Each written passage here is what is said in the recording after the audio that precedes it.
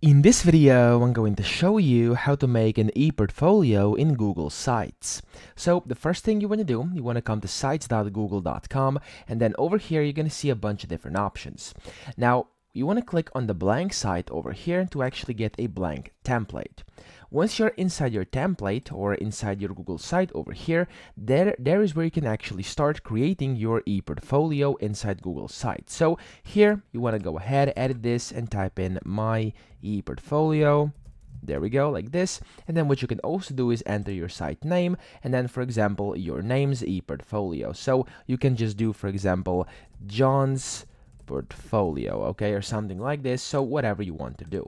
Now over here you can then also basically set this header as a different one. So if you want it to be anything different than that, you can do header type, and you can either do a cover, you can do a large banner, a title only in case that's what you prefer. And of course you can also set your own image, you can upload it, select it, whatever. So you can do whatever with this, you can stylize this any way you would actually like, okay? So this is the first thing you should do while you are creating your ePortfolio using Google Sites.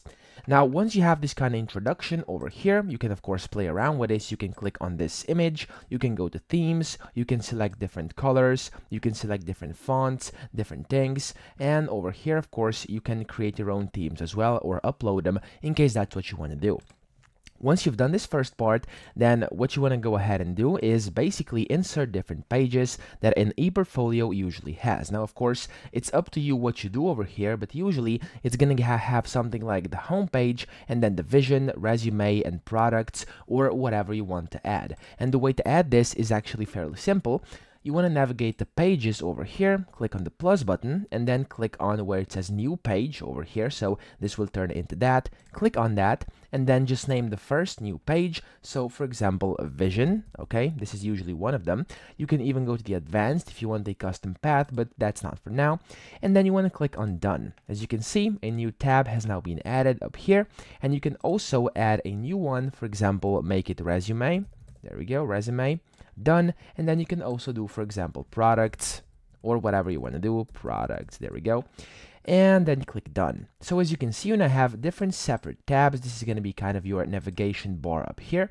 And then you can just start customizing. So you can do whatever. You can go to vision over here, and then you can select what header you like. So for example, over here, we're simply going to have a banner, and then you can go to insert. You can insert in a text box. You can make it bigger or smaller. You can select the font, the size, etc. And you can just type in whatever you want to do when it comes to your vision, okay?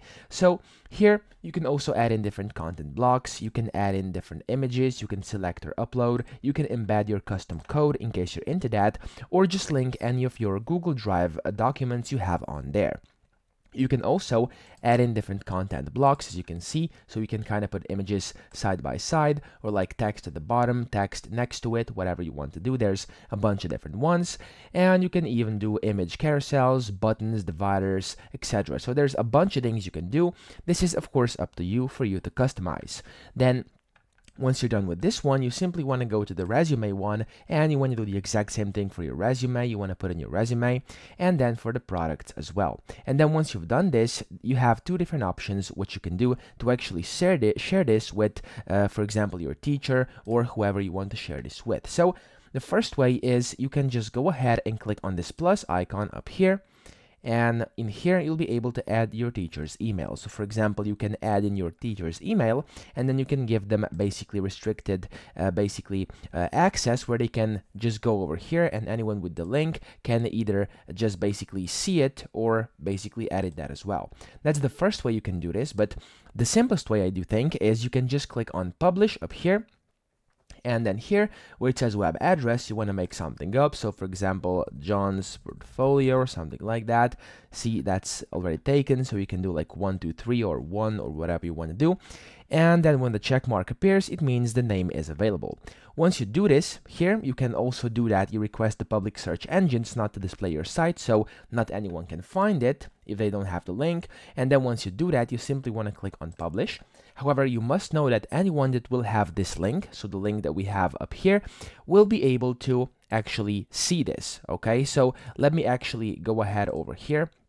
If I go to publish settings, you can see this is gonna be your link to your site, and then you can just send this to your, for example, teacher or whoever you are sending this to. So if I go over here, you'll see that this is my portfolio over here, and there's all the things we've added in the editing section inside Google Sites.